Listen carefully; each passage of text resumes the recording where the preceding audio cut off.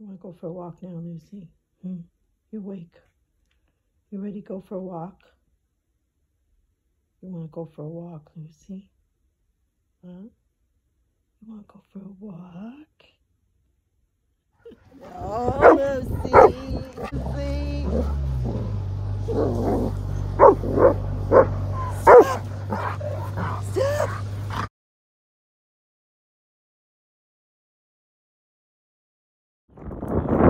Why did that delivery driver have to come just as I brought Lucy out?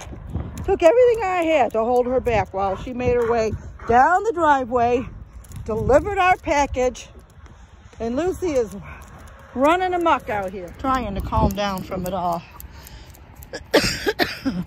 The driver was in and out. Normally, Lucy is in the house, running from window to window, trying to get out.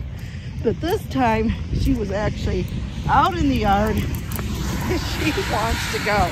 This is probably not a good idea for me to be walking her down the driveway, because yesterday she got away from me and she was heading down the driveway by herself.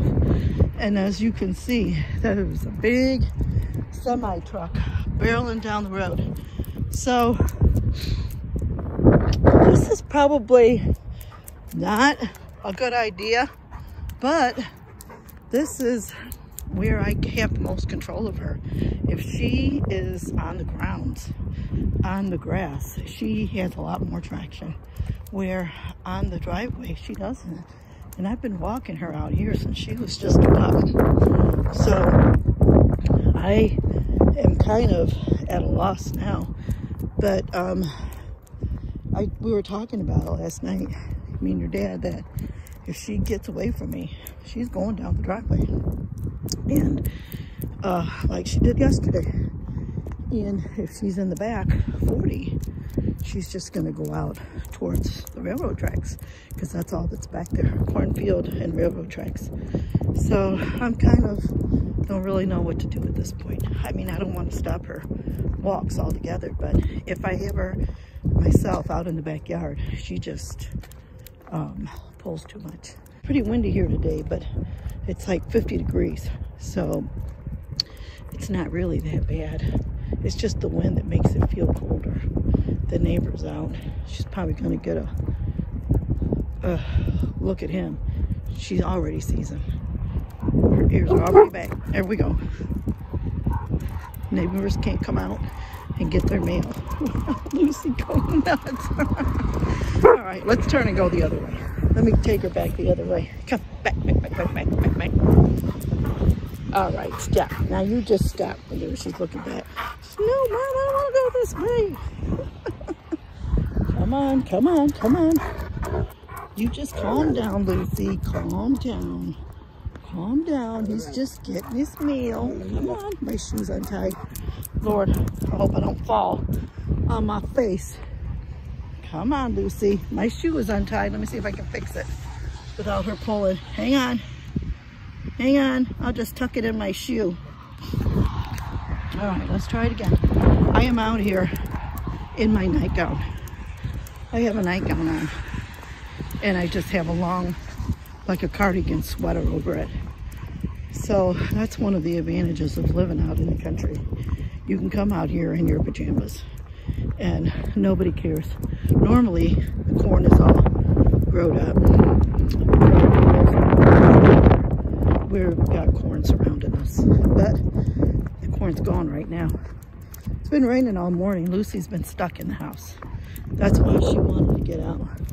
So I'm out here, and it's kind of sprinkling right now, but we're going to make one more pass and then we'll go back in. And she got herself all fired up. Okay, let's go. She knows at what point we turn around. She got herself, there goes the truck. There goes the truck. There it goes. There you go. Barreling down the street. So it's pretty dangerous out here. Lucy was to ever get loose. Lucy was to ever really take off on me. I don't know what I'd do. Oh, it could be really bad. All right, Lucy. That's it. You've worn me out. We're going in. We're going in. Done. Yeah. Building one of what? A TARDIS. Why? What is it? It's a TARDIS. What is a TARDIS? It's a police. Like everybody doesn't know what a TARDIS is. Everybody knows what a TARDIS is. No. It comes from Star Trek. No, it doesn't. Oh. Where does it come from? England? Doctor Who, yeah. Well, I've never watched Doctor Who. Oh, you've been lived a shallow life. The wreath that I bought your dad for Christmas last year. Star Trek. Up last year, did you? Enterprise. Transporter room energized. You are away from your post, mister.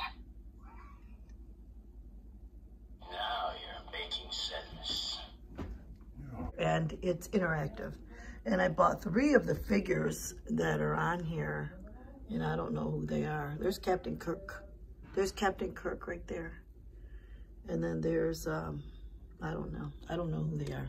Your dad bought 3 more ornaments this year on Amazon to go with it. There is also a tree topper that is the Starship Enterprise, but he hasn't got that yet. I told him if he wanted that, he had to buy it. Oh, there it goes.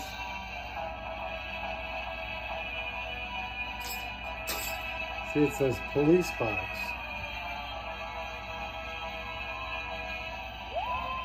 It's a TARDIS. Yeah, you told us that already. Isn't it cool? The TARDIS? Doctor Who. The TARDIS fans out there? Doctor Who. Oh, Doctor Who, right, of course. Wonder what that sign says.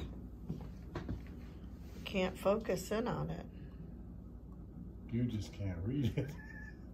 Oh, it just says police telephone. There's a telephone.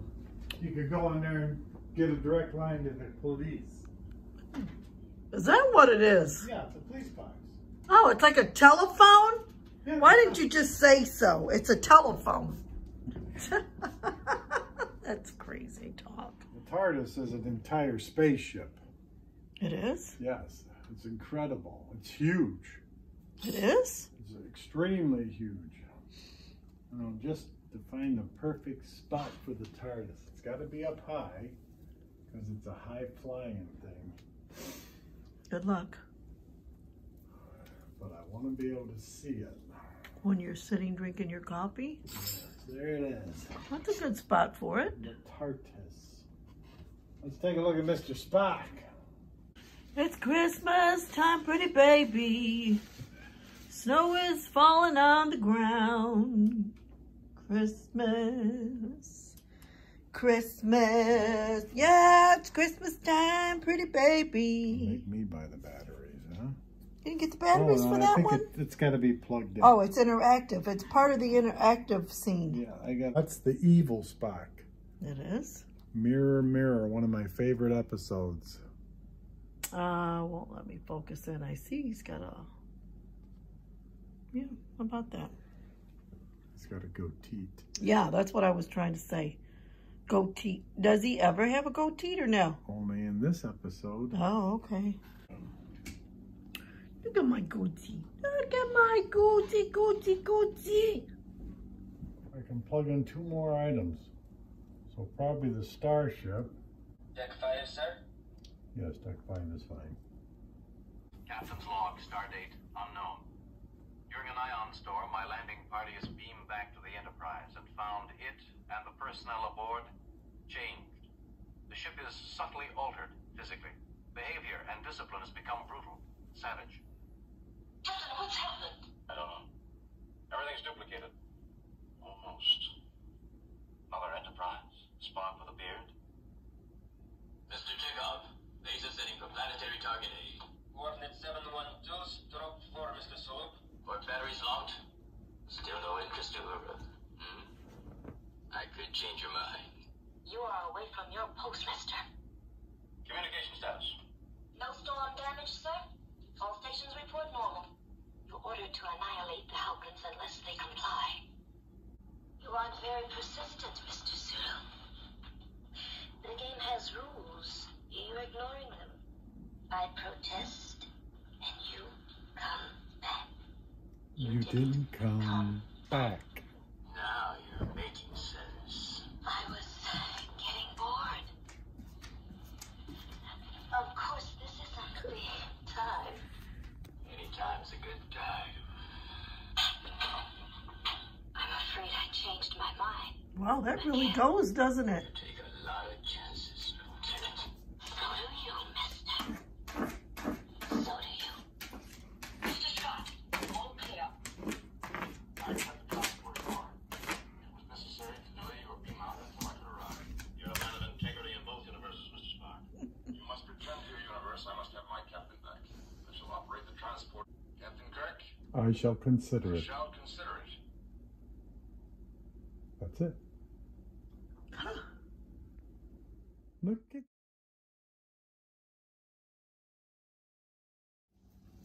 I bought you some pasta salad and me some 3 bean salad to go with our dinner tonight too. That's nice. So it should be a fair dinner. What the hell did I have in my